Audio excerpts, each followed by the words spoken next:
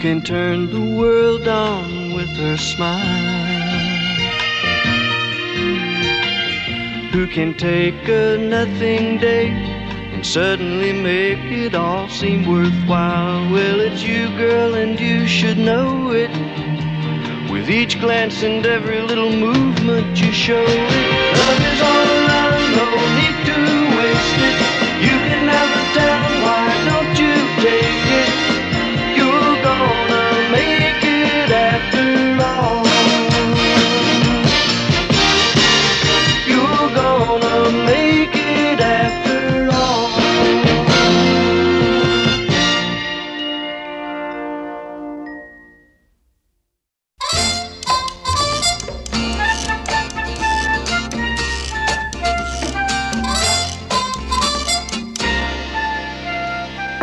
Mary? Yeah, come on in, Rhoda. Hiya. Hey, kid, what happened? Half an hour ago, you were dressed to go shopping. Yeah, you know something? I think I'm getting to be a compulsive cleaner. This whole thing started 20 minutes ago when I emptied an ashtray. Mary, guess what? What? My father's in town. Yeah, no kidding. That's terrific. What's he doing here? He came with my mother. Well, when do I get to meet him? As a matter of fact, they're here right now. Here? Where here? Right outside that very door. What? And up those stairs in my apartment. Gotcha. Oh, Rhoda. Come on, they're waiting up there to see you. Mary, you made a wrong turn. Rhoda, I can't go upstairs and meet your family dressed in this crummy outfit. What do they think? They probably think you borrowed it from me. Martin, I'm getting tired of standing. Ida, I got an idea. What? Sit. Where? Here. How about this? Isn't that lovely? Oh, no, that looks too uncomfortable. What, is it more uncomfortable than standing? I don't know, I'm trying to decide. Why don't you try the bed? Oh, no, I don't want to sit on that spread. It might shed all over my suit. Here's a nice beanbag. Why don't you try that?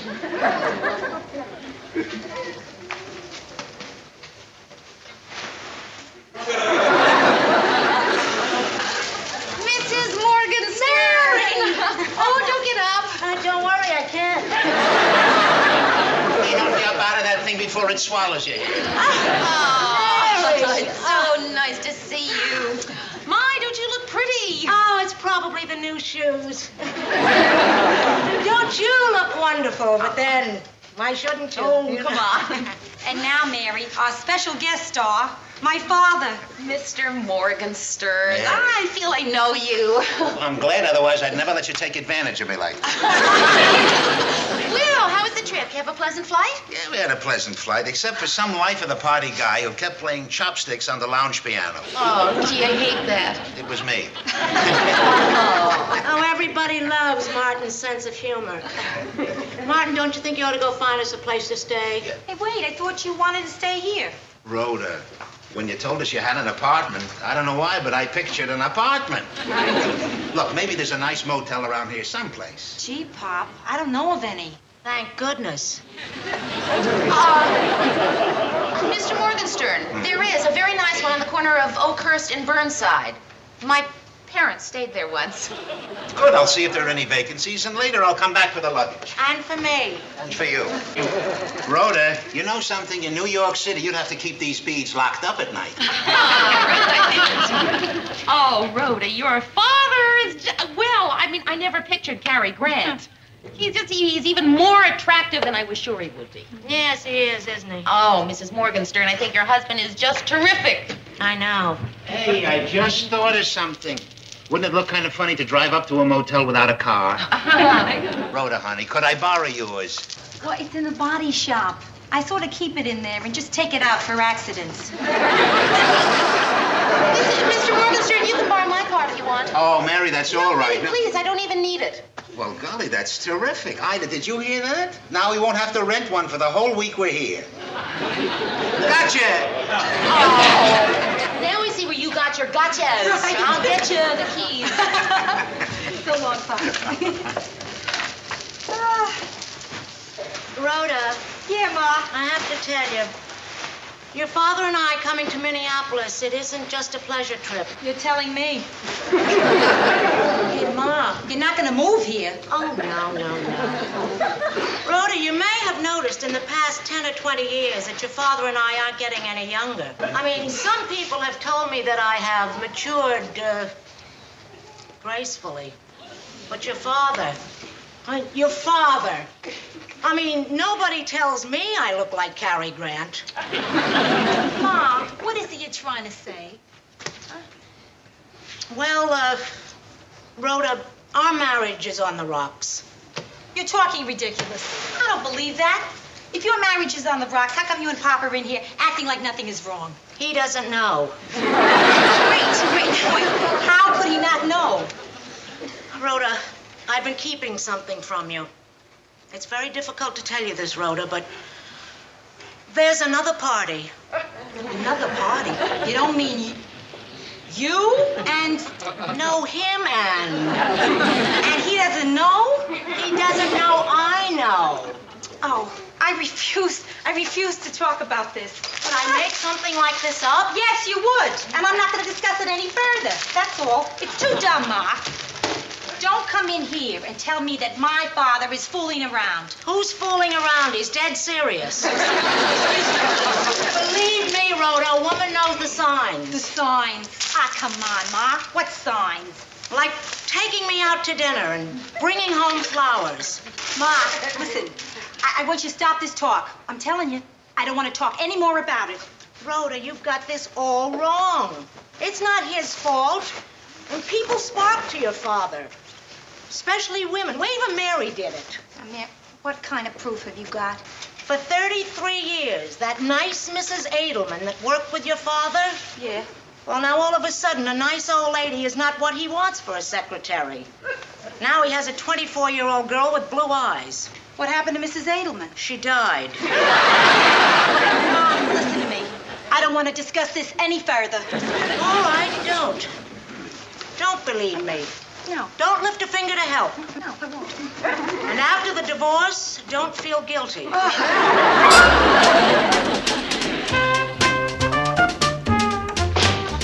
Mary, I'm checking the billing. No calls, no interruptions. Right, Mr. Grant. I thought the billing came on the 1st of the month. His bar bills come on the 15th. Oh, yeah.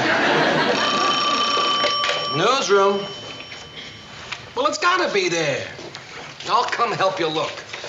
Mary, the film for our feature story is missing. What story? The one on inefficiency in business. Hiya, Mayor. Hi, how are you?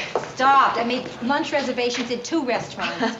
Well, welcome to the WJM newsroom. Golly, why isn't anything the way you picture it? You know what I expected here? 30 or 40 reporters, a dozen copy boys. Spencer Tracy is the fighting editor. Oh, well, that's because everybody's at lunch. Except us. So that way I can show you around without disturbing anyone. I mean, that is if you're interested. Interested? Oh, we love studio tours, don't we, Martin? Oh, look, that one in Hollywood, that was really something. Oh, yeah. First you get on this little tram and it takes you around to the dressing rooms of the stars, and then the stars come out and say hello to you. That's right. And the show they put on. I'm telling you, these stuntmen are falling out of trees, out of buildings. All of a sudden, you're on a boat, and there's a torpedo coming right at you. And suddenly, there's a big explosion. I'm telling you, you'd swear it was the real thing. It is the most fantastic thing I have ever seen. Now, Mary, give us your tour. Well, this is the newsroom. Oh, that's very interesting here. Uh-huh. That's, oh, somebody draws over here? Right, yes, he does. And these are his colors. His colored carousel. My, did you ever see so many colors, Martin? Mary, excuse me, could you help us look? Oh, yeah, sure. I'll be just a second. I have to find some film. I was here once before, you know, so I could sort of pick up where Mary left off. This is Mary's desk. And this is Mary's typewriter. Is this Mary's chair? And this is Mary's boss's office door, Lou Grant. And this is him. Well, Mr. Grant, hello. I didn't didn't think we'd catch you here. I thought you'd be out to lunch, but it's nice to see you're here. We were just looking over your little newsroom. You remember me, don't you? Ida Morgenstern. I met you the last time I was here. Or was it the time before? Anyway, here I am again, only this time I came with my husband, Martin. Hiya there. We came all the way from New York. Well, I see you have a lot to keep you busy, so I'll just let you get back to work. It's been nice chatting with you, Mr. Grant. Bye-bye. Oh, that Mr. Grant is such a nice man. You know, you're right. He looks like Spencer Tracy. Excuse me, Mrs. Morgenstern, I have to answer the buzzer. I'll be right in, Mr. Grant. Just be a sec. Isn't that Mary efficient? She heard that before it even buzzed. Mary, a person just opened this door and spoke small talk to me at some length. That was Mrs. Morgenstern, Rhoda's mother. You might have remembered meeting her. I might have remembered, but I didn't. I thought maybe she was somebody important. But now she turns out to be your friend's mother. I'm sorry, Mr. Grant. It won't happen again. Excuse me. Rhoda, I'll be out in just a minute. No, I gotta do this, ma'am. Is she in trouble because of what just happened? Rhoda, really, everything is okay. I am not in trouble. I disagree. Now listen, Lou. It was my mother, so if you're gonna yell at someone, yell at me. Okay. Rhoda, this is a newsroom. I have work all over my desk. I can't have people barging in here and interrupting me. And I do not enjoy being one of the high points of interest on the guided tour for visiting parents. Do I make myself clear? I can't believe you took me up on that offer. You have anything left for me? No, that did it. Mary, I am sorry. I do crazy things when I'm hungry. It's okay. Listen, we can go to lunch now. Oh, good. Where is your mother? Oh, I don't know. She must have wandered off somewhere. Mary, we found the film. Oh, great. Where'd you find it? I didn't. Your mother did. It's just a matter of knowing where to look. Well, we can go to lunch now, Mrs. Oh, Morgenstern. where's Martin? He went to the men's room. You're welcome.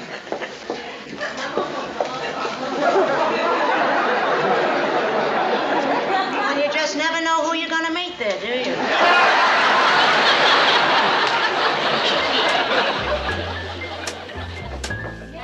Yeah, come on in, Rhoda. Hello. Hi. Listen, turn the music down if you want to. Oh, do you mind if I turn it off? No. Yeah, to me, music and conversation don't mix. I keep trying to talk on key. Do you have any juice? Yeah, sure, in the fridge. Help yourself. How was the evening with your parents? Oh, we watch TV. There are certain TV programs that my mother simply will not miss. I know. My mother's the same way. Hey, you want some juice? No, thanks. See, my father had planned to take us to this nice French restaurant, but we never would have made it back in time.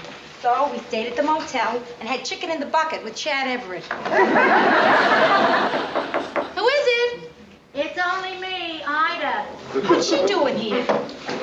Ma? Ma? What are you doing? It's over, Rhoda. I left your father. The marriage is finished, but it's all right.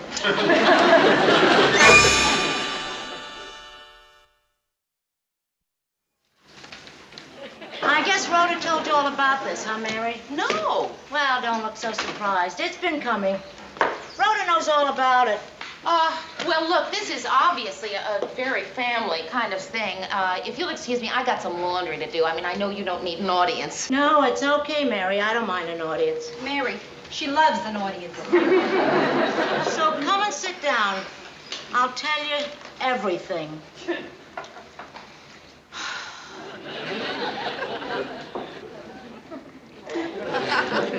Ma, you're not telling us anything. What happened? We had a big fight. Does Pop know about it? He knows.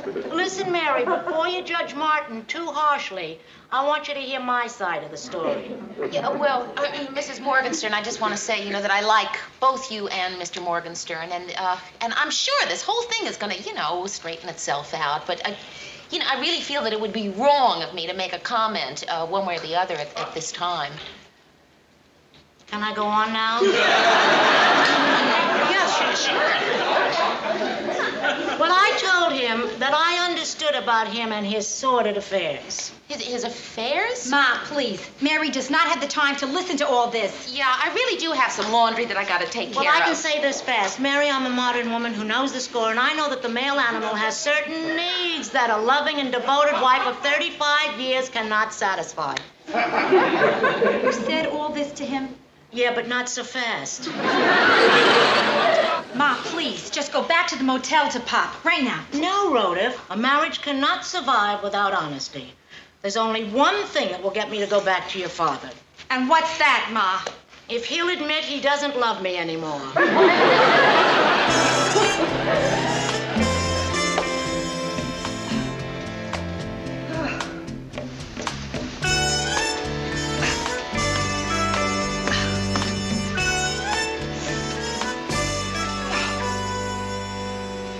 Oh, this is the worst night I ever spent.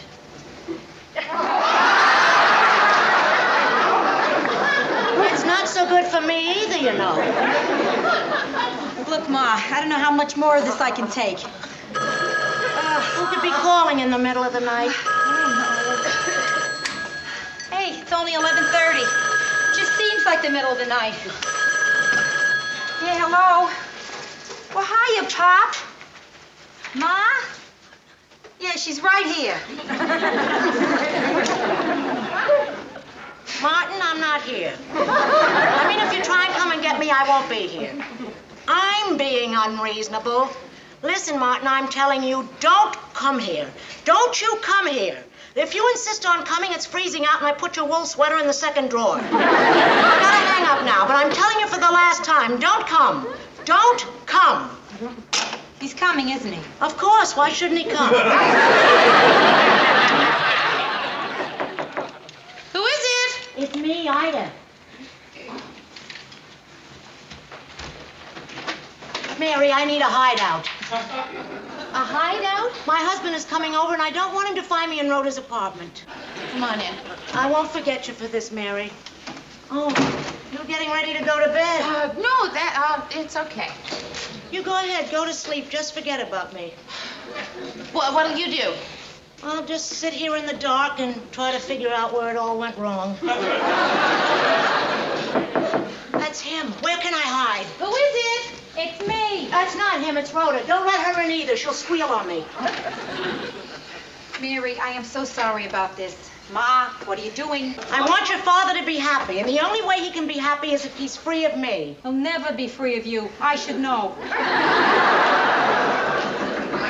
Ida! Rhoda! That's him. Shh. What? Shh. Pop! Pop, she's down here. She did it again. Where is she? Ida, what are you doing? Going to the bathroom.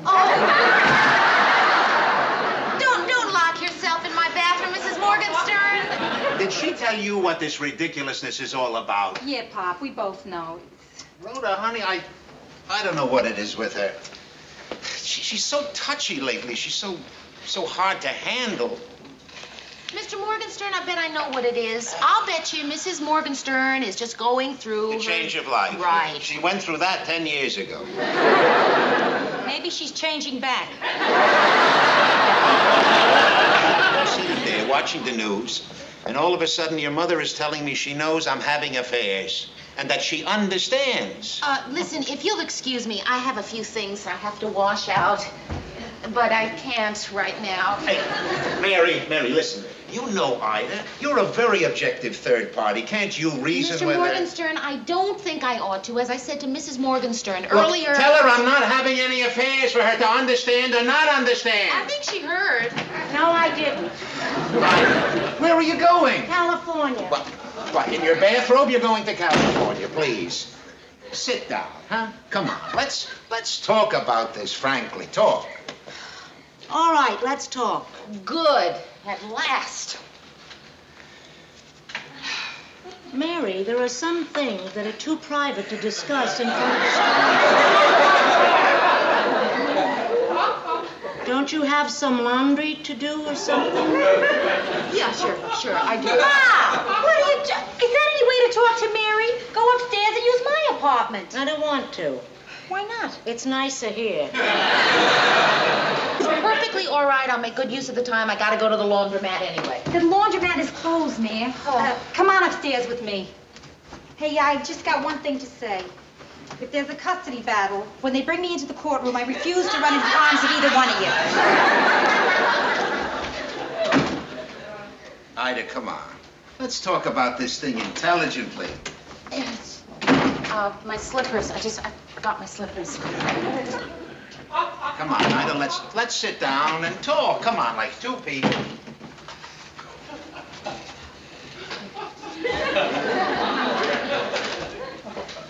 All right, Ida, now listen. Maybe I've been neglectful in these last couple of years, but honestly, that is all it's been. Honestly? Honestly. Tell me one thing, Martin. What? If you had been fooling around, would you tell me now? No. Well, honey, I'd want to spare your feelings. That's sweet. How do I know you're not sparing my feelings now? Well, you don't. Well, are you? No. Honestly? Honestly. Oh, Martin, I'm so mixed up with all these honestlys. It would be simpler if you just told a lie. Oh, you want to hear a lie? I'm going to tell you a lie. Ida, these last 35 years have been pure agony.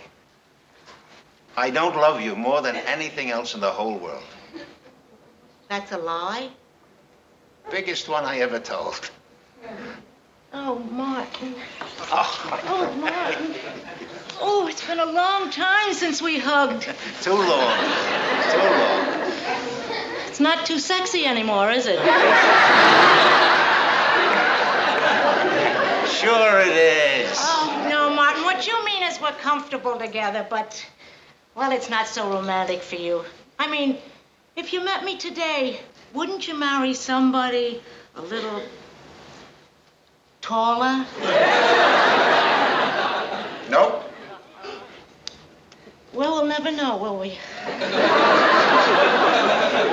Why not? Well, you can't get married twice.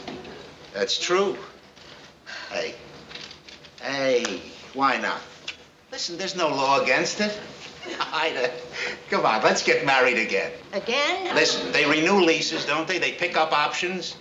Look, we've been married for 35 years, honey. It's time we renewed our lease. Renewed our lease? Yeah. Oh, Martin, that's so poetic. Oh, please.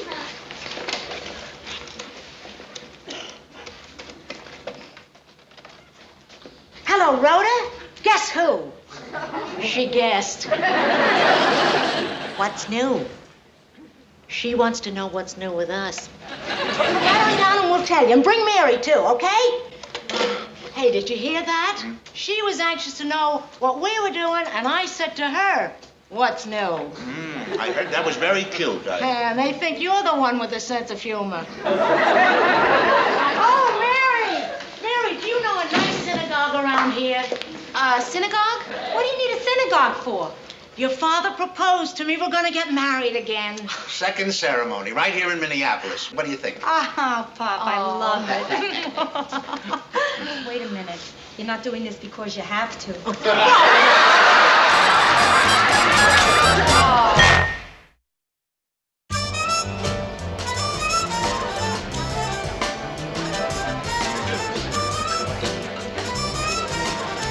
Here we are, Mr. Grant. Gee, I'm sorry Mrs. Grant couldn't make it. Well, she could have. But Edie and I have a deal. I don't like to see her cry at weddings, and she doesn't like to see me drink at receptions. Mind if I have a refill? Yes, go ahead. Attention, please. Could I have everybody's attention? Excuse me, Rabbi. It is now time for the newlyweds to go back to their motel for the honeymoon. Oh, yes. But before they go, the bride will throw the bouquet.